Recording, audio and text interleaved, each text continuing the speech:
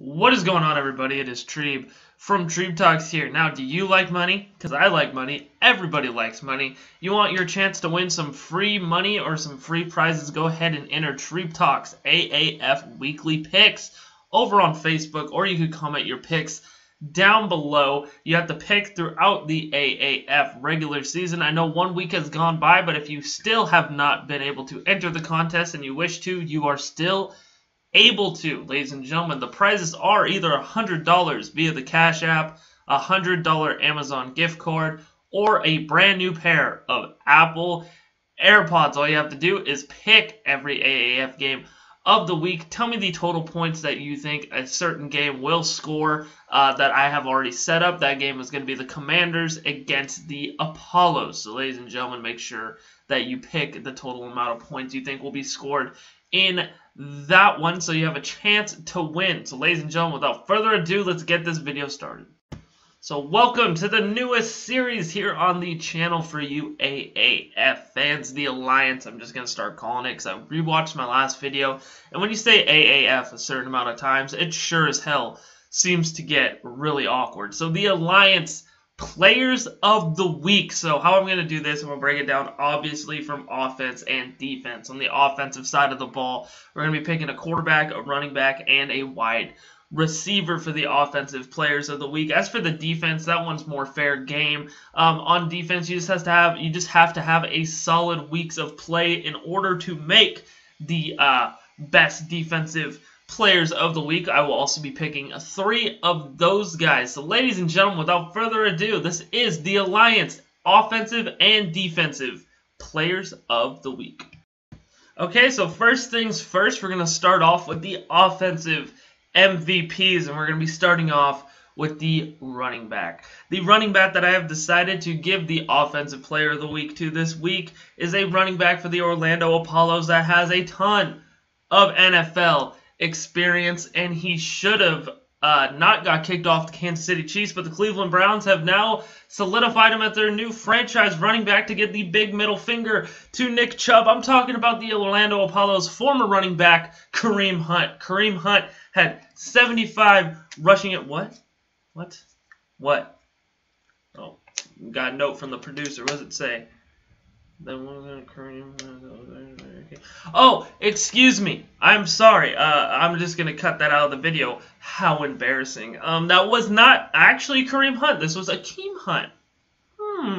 You know, Akeem Hunt, compared to Kareem Hunt, they both kind of have the same running styles. They're both really shifty running backs and can do a lot after contact as well. They're really, really hard to get. A lot of running backs this week for the Alliance had good weeks. Akeem Hunt just, stats don't lie, had more yards than any other running back this week, and is definitely more deserving out of any other running back to win the honors of the first week's Player of the Week, racking up 75 total rushing yards for the Orlando Apollos. And this is not going to be the first time you hear me say the Apollos team on this list. Just wait. Now, as for the wide receiver Player of the Week, we are going to take Mikael McKay, wide receiver from the Commanders, 5 receptions, 80 yards. You know, this league is all about opportunity. And if I have to go off of the tape out of anybody this week that I think would make an impact for an NFL team and I think would be a really good NFL player, first of all, I'd be taking Mikael McKay.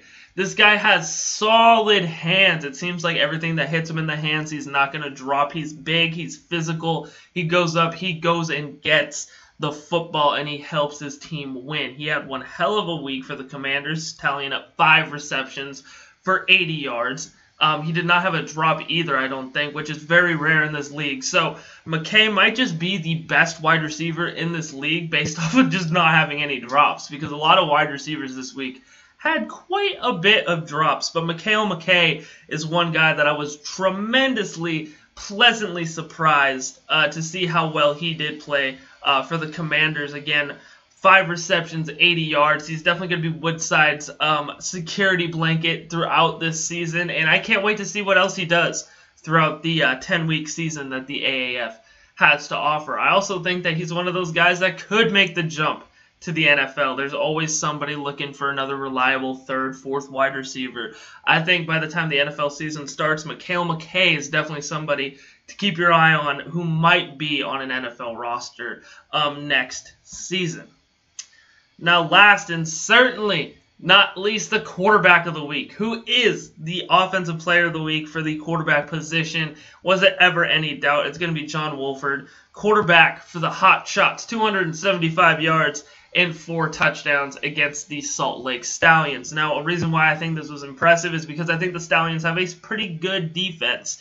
I think that a lot of the conditioning was the problem for this defense, and John Wolford ended up tearing them up. You know, he was hitting so many different wide receivers. He was making every throw he needed to make. He was using his legs when he had to. John Wolford was one of the most impressive players in Week 1 for the Alliance. He definitely showed why he is going to be the quarterback for the Hot Shots. He won it, I believe, a week before the regular season even started. That is the starting job over Trevor Knight.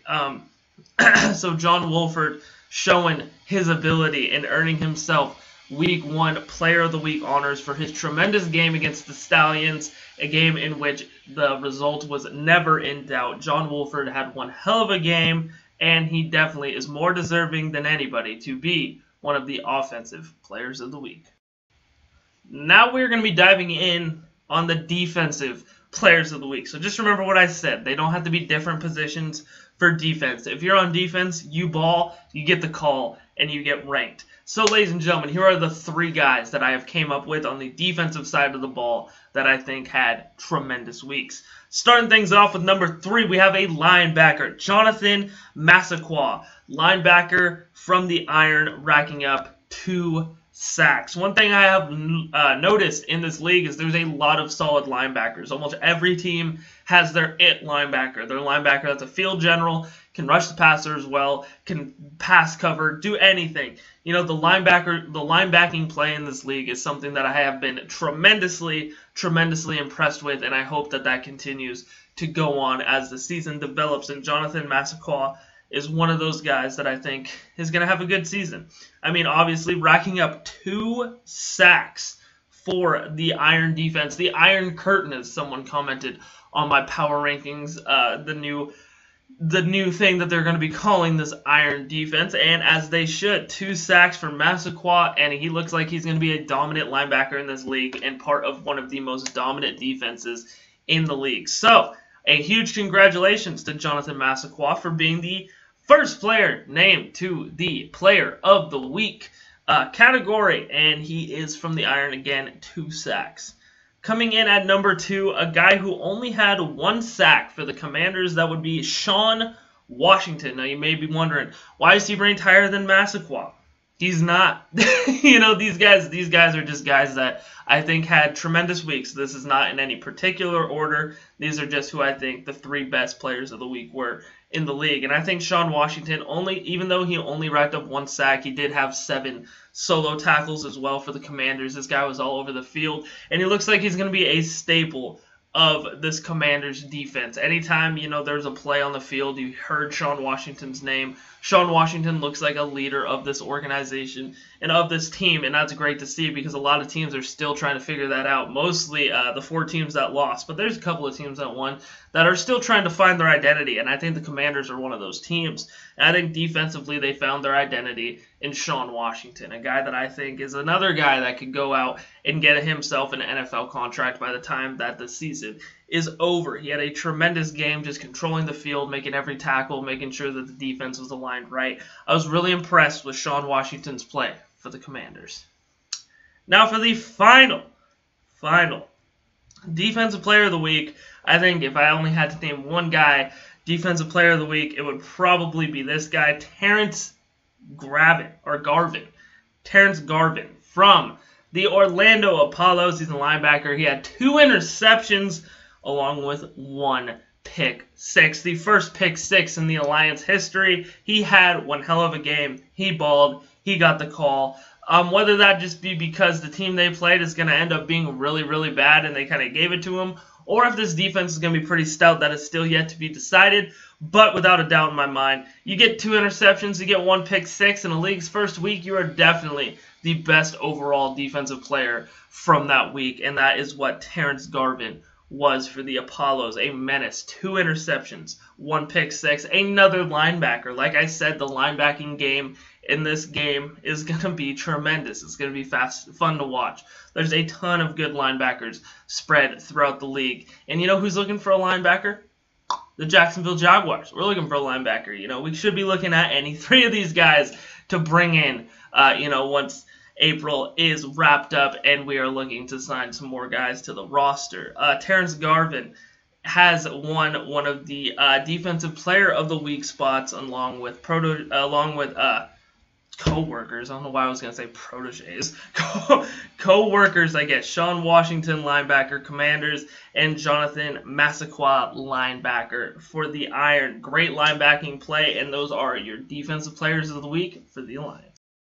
And that was the Offensive and Defensive Players of the Week for the AAF. What did you guys think? Leave your comments down below. Don't forget, you can check the links down below as well. Don't forget, you can like me on Facebook, @Treeb Talks. Follow me on Twitter, @Treeb Talks as well. Or follow me on Instagram, @TrayVonPixley. Also, if you haven't yet, make sure you hit that subscribe button. Click the bell icon so you get notified every single time I drop a new video. I drop new content on this channel 5 days a week. Ain't nobody out working me. That's just straight facts. Thank you guys so much for watching this video. And as always, you guys have a great day.